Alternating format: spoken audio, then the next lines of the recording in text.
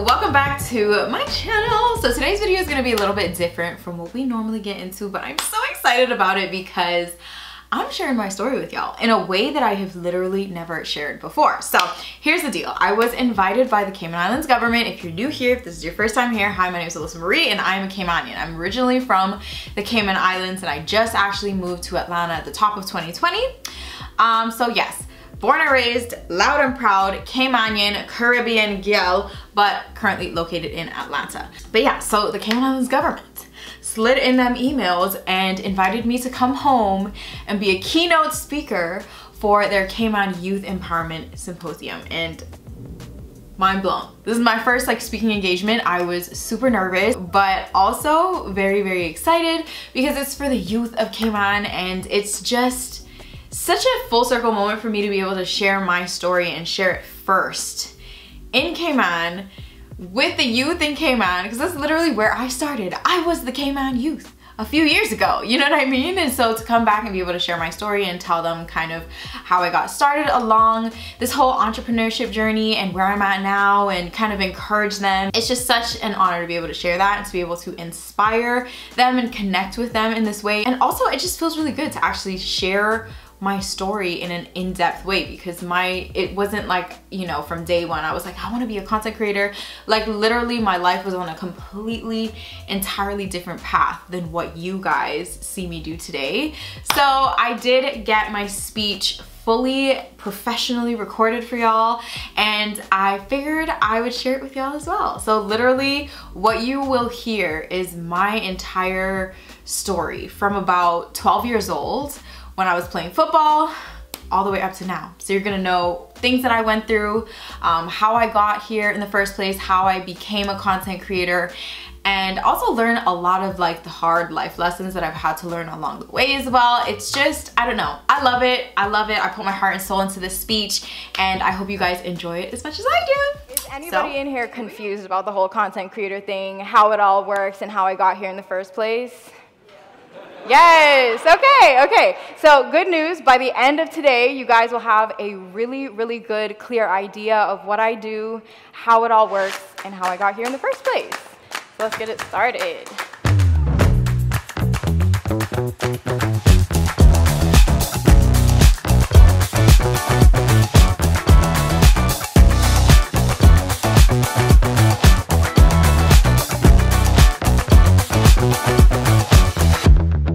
So for those who may not know me, my name is Alyssa Marie.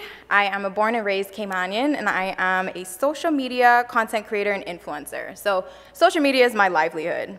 Over the past 5, almost 6 years, I have built this huge online community that I have a really special connection to. We're a community of natural hair girlies. We love all things to do with natural hair, but we also love fashion and beauty and dog mom things. So it's this connection that I have with my community of like-minded people that's extremely valuable to brands. So when I partner with a brand to share their products with my community, the brand is paying for access to a very specific community that already trusts me and my product recommendation, and therefore it makes them highly likely to go out and purchase those products. So in essence, it's modern day marketing, and it is highly effective. So even though I can definitely stand here with you all tonight and say that this is absolutely my dream job and I wouldn't rather have this any other way, I can also say that this is not the plan and the dream that I'd originally had for my life. So this is me at around 5 years old in my St. Ignatius uniform. I know we have some St. Ignatius people in here, so big up. So I went to Catholic school all my life, well, not all my life, but from kindergarten to high school, where I graduated in 2010. So back then, I was an absolute tomboy, as Mr. Bernie let you guys know. Around age 12, I was invited to join the Cayman Islands women's national team, and this right here was my dream. Football was absolute life for me. So this is actually one of my favorite memories of all time. This is where we made history in the CONCACAF round, and I scored this header to win us the game against Haiti.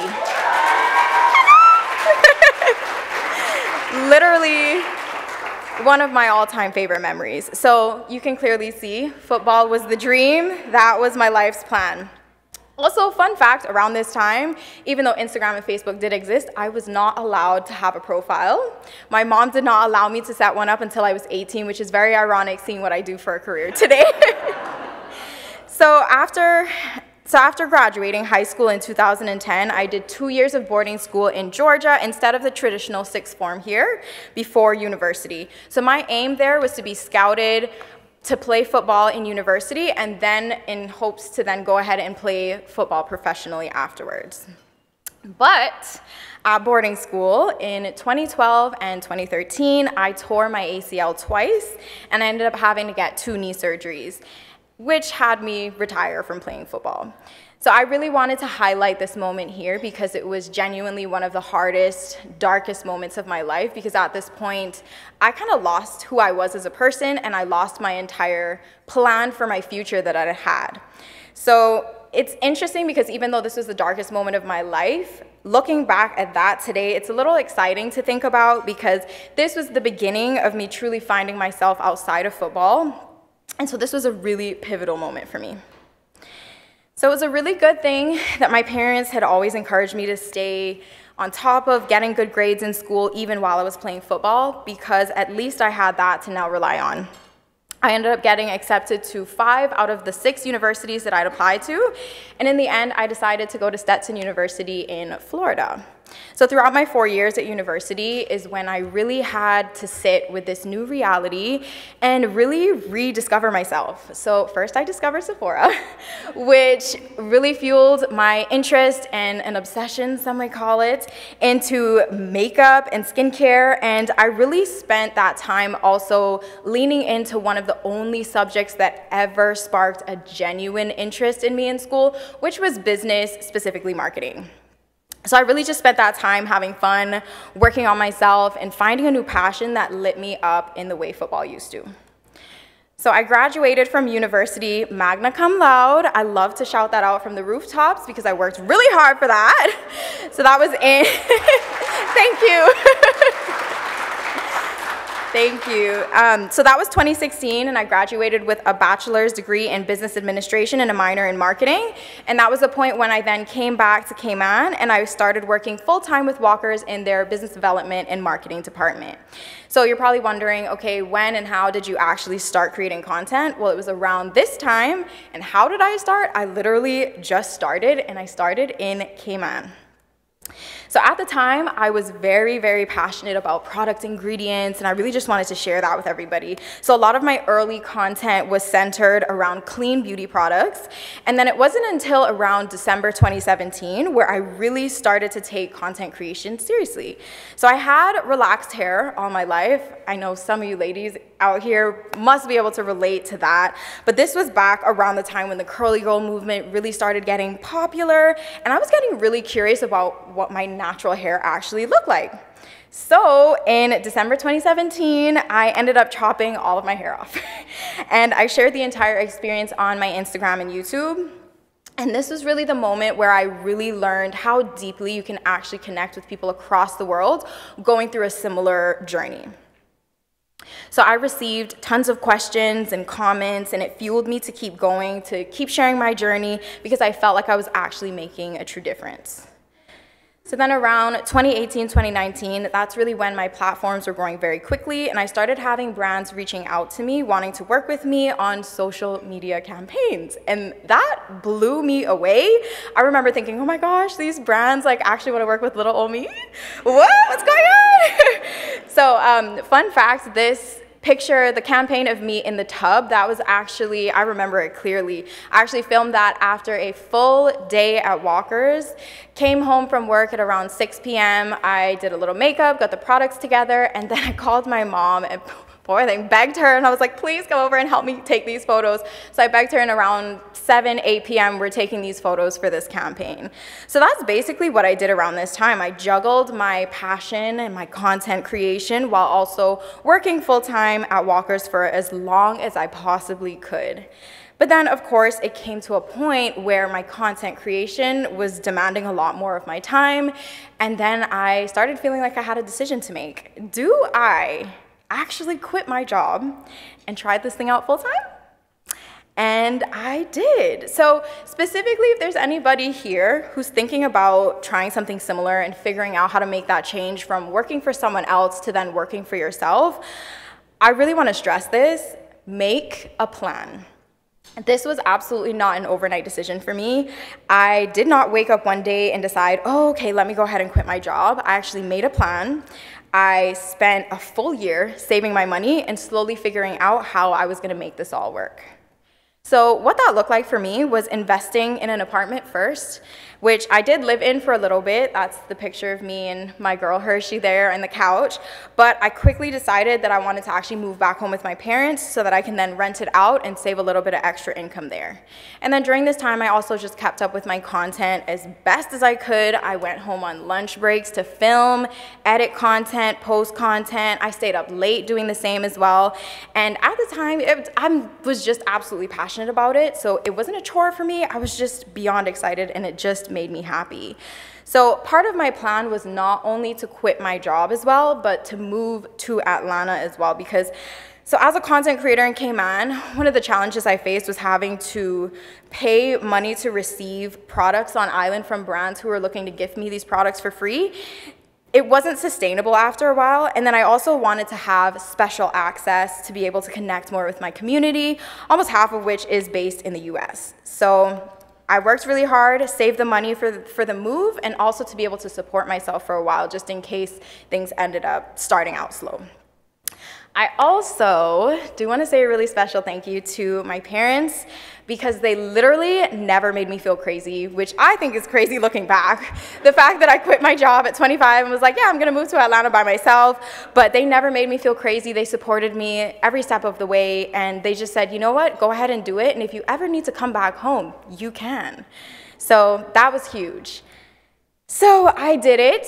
I resigned from Walker's in December of 2019, and I moved to Atlanta in January 2020. So literally right before the pandemic, which was crazy, but we made it. And ever since then, I do have to say that my career has absolutely flourished, especially with being able to focus on my content full-time for the first time.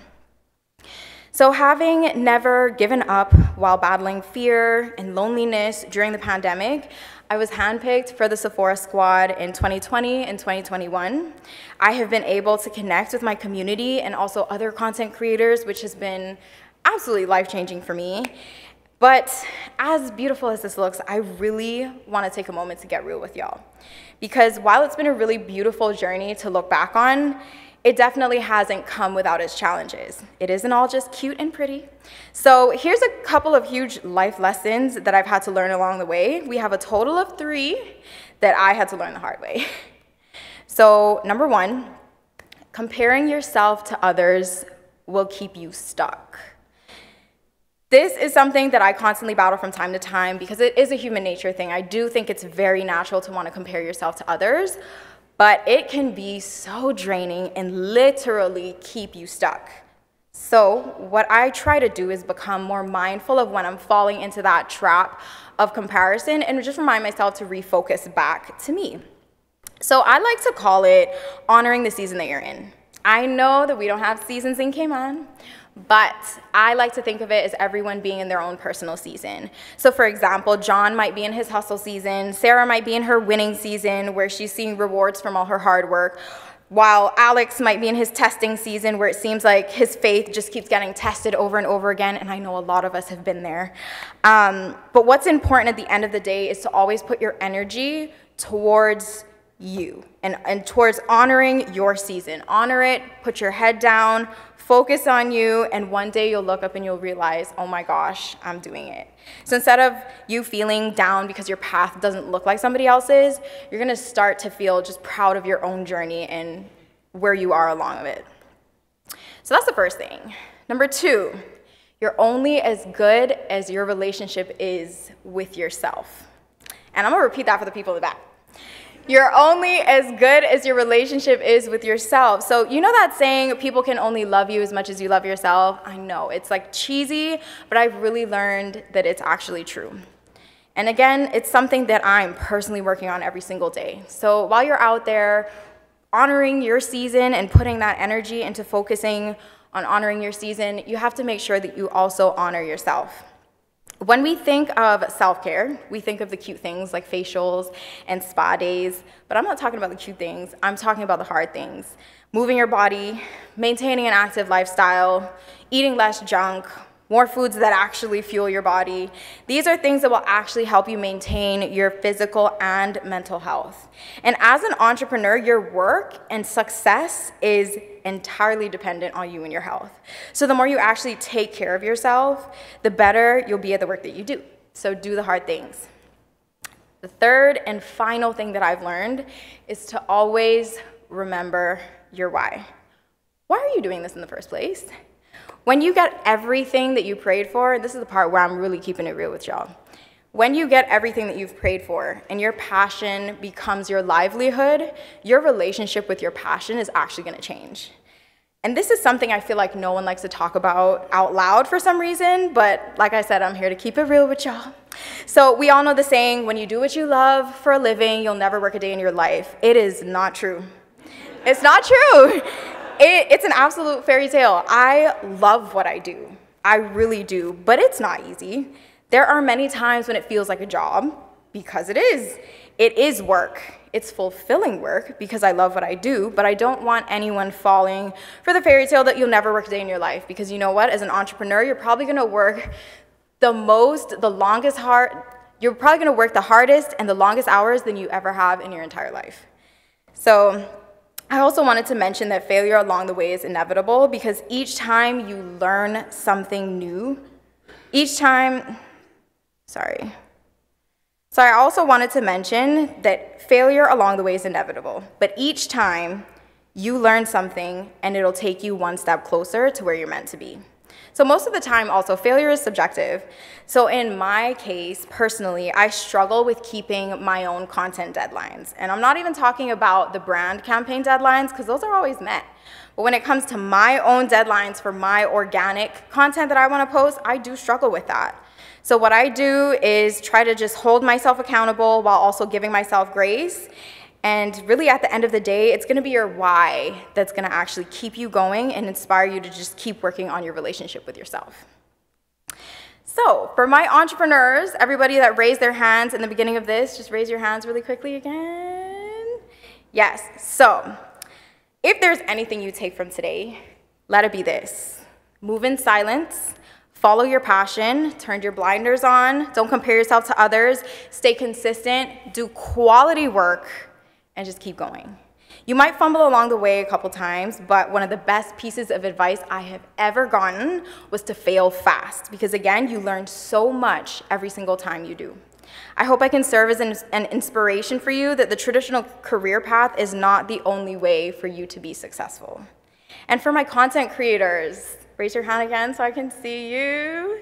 Okay, so I have some specific advice for y'all as well. I really believe what has made me successful over the years was prioritizing my education throughout the years, no matter what was going on. I really want to encourage you all to keep a hunger for learning. When it comes to your content as well, really tap into your authenticity and what makes you different, and celebrate those differences. Stay consistent, keep creating quality content, because you'll get better every time you create something.